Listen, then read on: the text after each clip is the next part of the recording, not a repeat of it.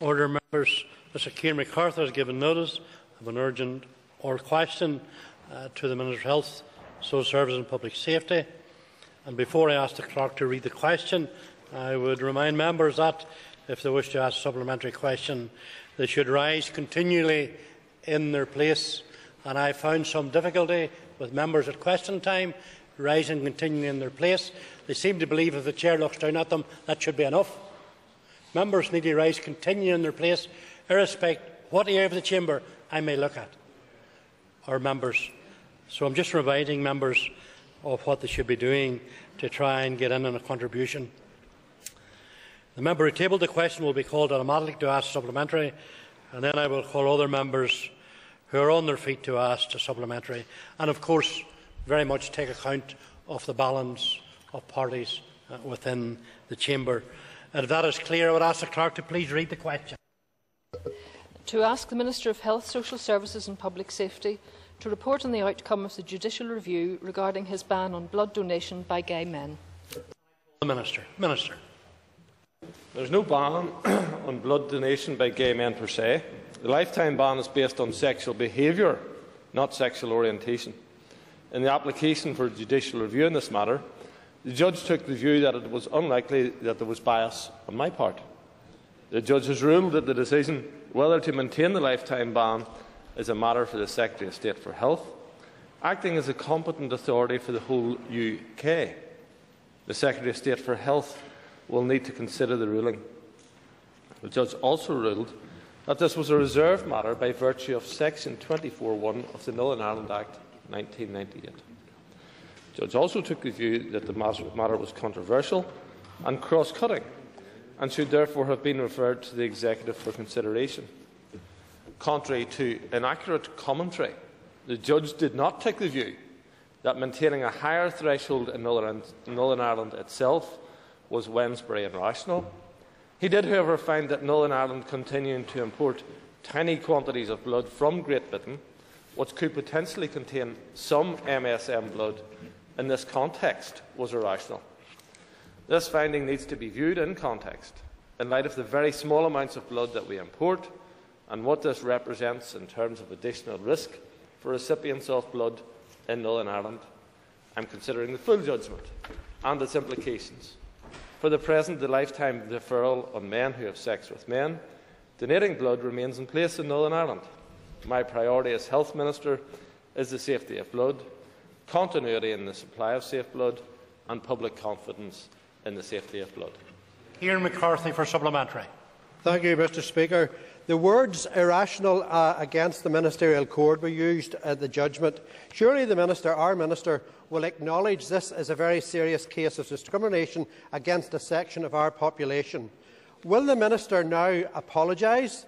Will he lift the ban and stop taking idiotic judicial challenges, costing large sums of money that he cannot win? Order.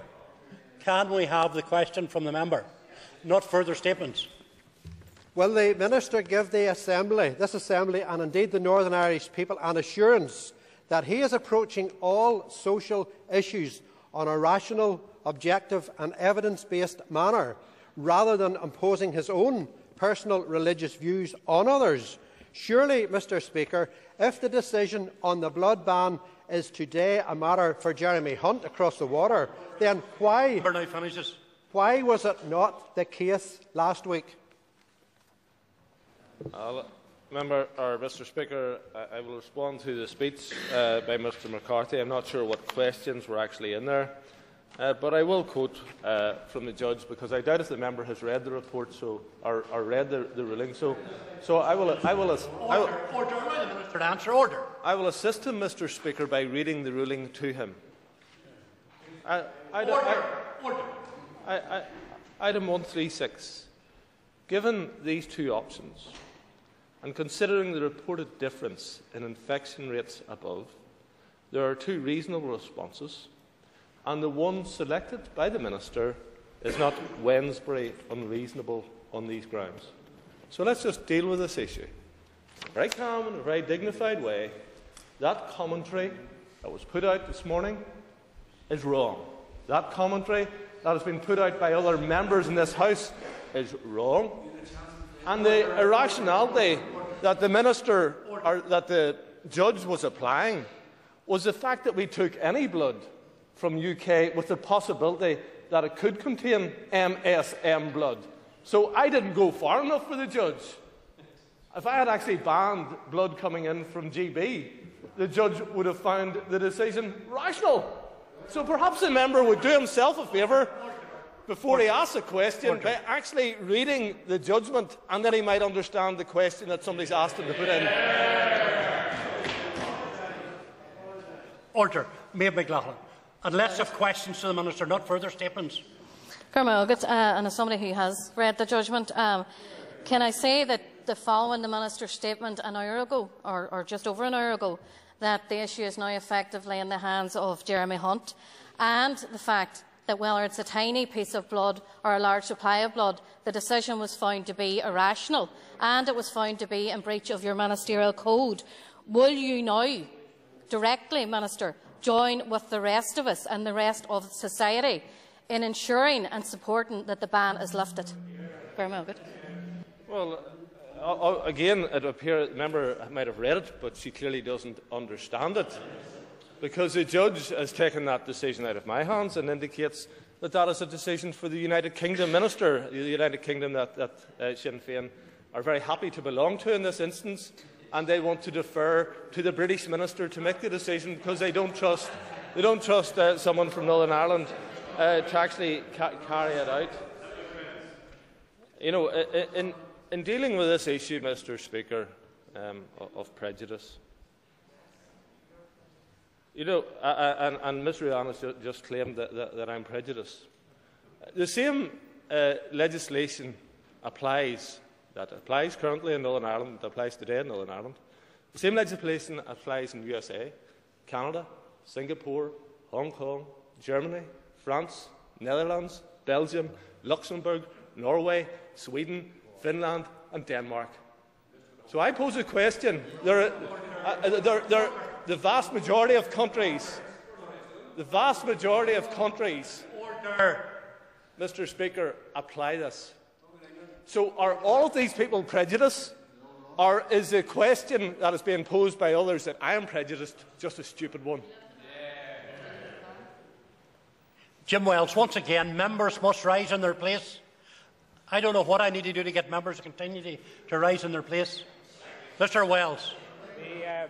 The Minister has read a list of modern democracies where there's a ban on this particular form of blood being used.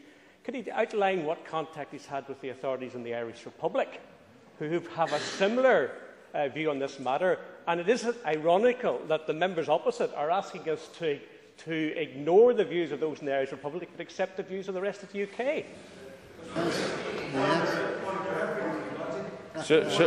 Shortly after this issue came up, Mr. Speaker, I did write to the Minister in the Irish Republic. The Minister in the Irish Republic indicated that their position was the same as ours. It was their intention to maintain that position and that they weren't going to give it consideration to change it. So in this instance,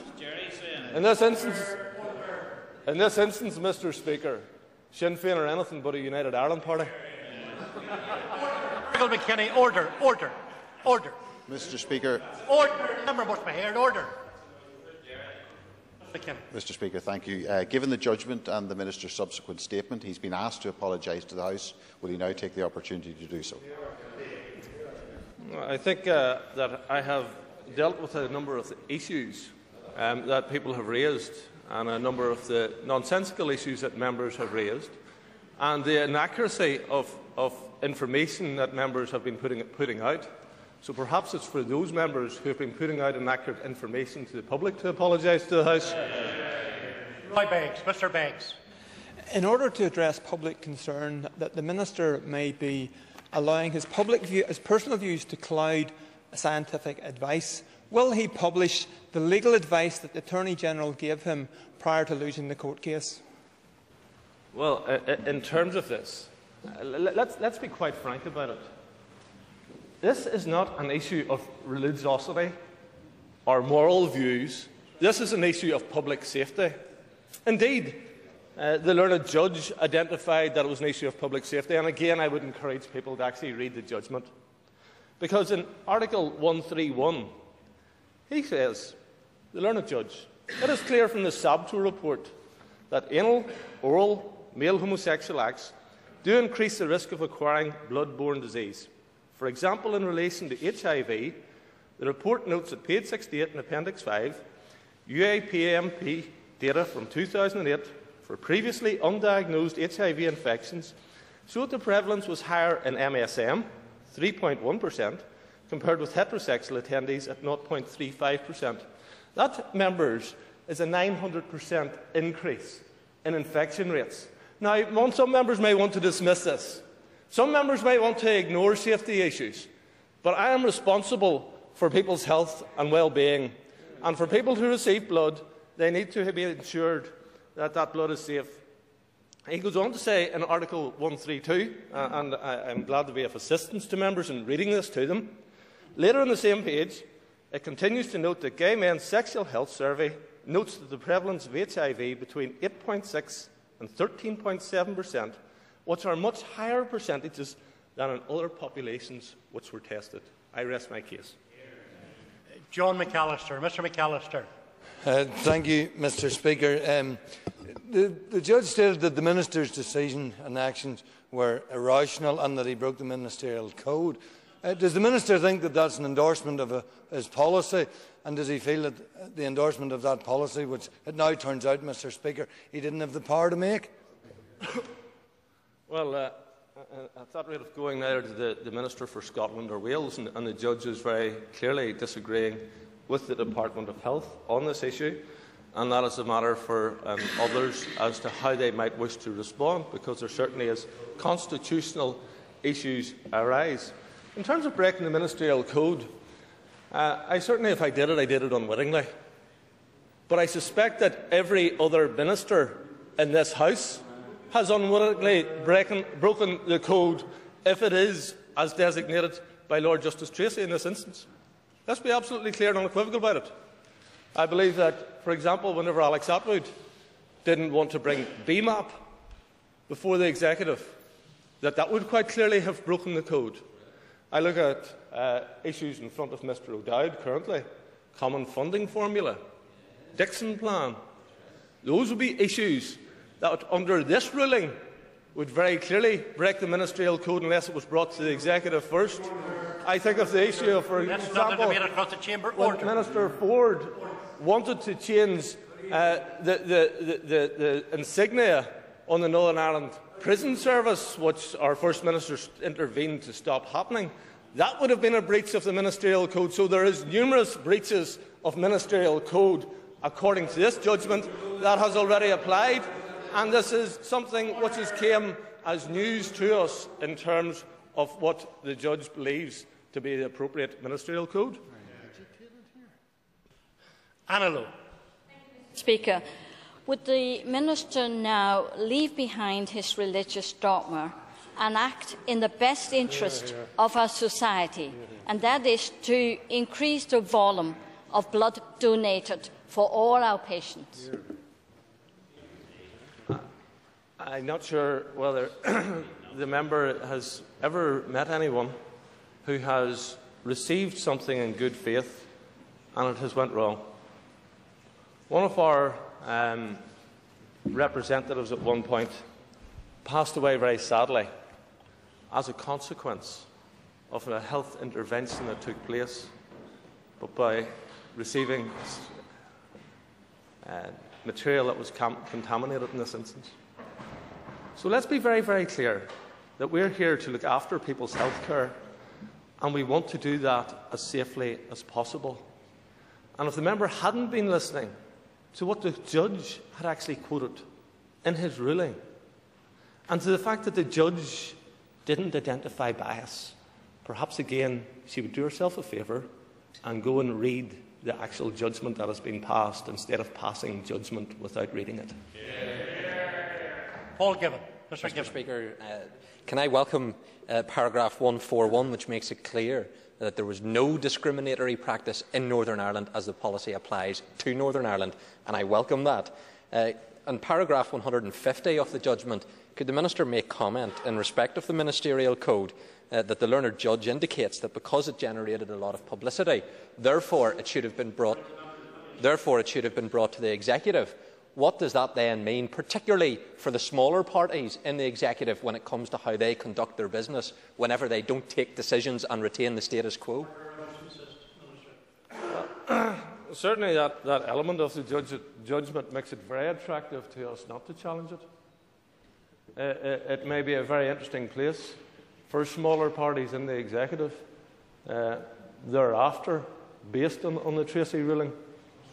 I suspect that most of the material that would be on the in-tray will be material that at some point would have to be brought before the Executive, and therefore the independent decision-making that many ministers have applied heretofore may be something which is lost. So I suspect that many of the people who are baying and crowing may be the people who have most to lose as a consequence of Lord Justice Treacy's judgment on this issue. Thank you, Mr Speaker. Would the Minister agree with me that the way to deal with the issue of making sure that our blood is safe is screening, not discriminating against our gay community? No, I would agree with the Lord Justice, and in fact, if he hadn't recommended that Jeremy Hunt had to make the decision, I could have fulfilled the issue that he thought was irrational quite easily. So I do intend to agree with the judge as opposed to Ms Rianne in this instance, and I would agree that putting safety right at the top is something that we should always be doing, as opposed to be introducing some sort of equality agenda over and above the safety of the people that we serve. I think that it always has to be a priority to have safety first, long before we introduce the equality issues. Mr McRae. Mr Speaker, does the Minister accept or reject the High Court judge's ruling that his decision was irrational? Does he agree with that, or does he reject it?